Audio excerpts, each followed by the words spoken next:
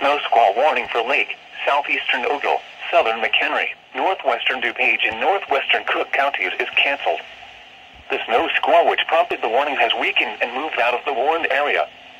Therefore, the snow squall warning has been canceled.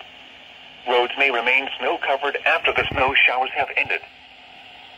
A snow squall warning remains in effect until 10:30 p.m. for northwestern Kendall, northwestern LaSalle, southern Lee, southern DuPage, and southern Kane counties.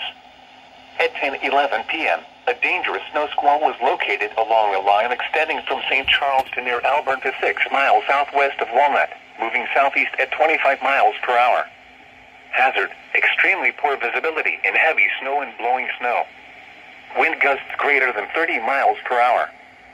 Source, radar and webcams. Impact, dangerous life-threatening travel, including the following interstates: Interstate 39 between mile markers 73 and 88. Interstate 88 between mile markers 106 and 118.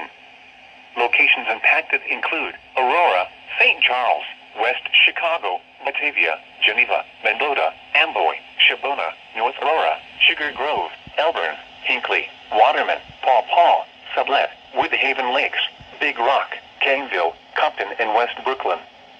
Reduce your speed and turn on headlights. During snow squalls, the visibility may suddenly drop to near zero in whiteout conditions. Serious injuries and deaths may result from people exiting their vehicles during a snow squall. Drivers may not be able to see or to stop.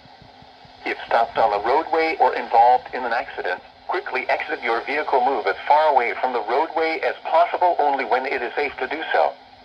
Do not stand along or near the roadway, since approaching vehicles may be unable to maintain control. At 10 p.m.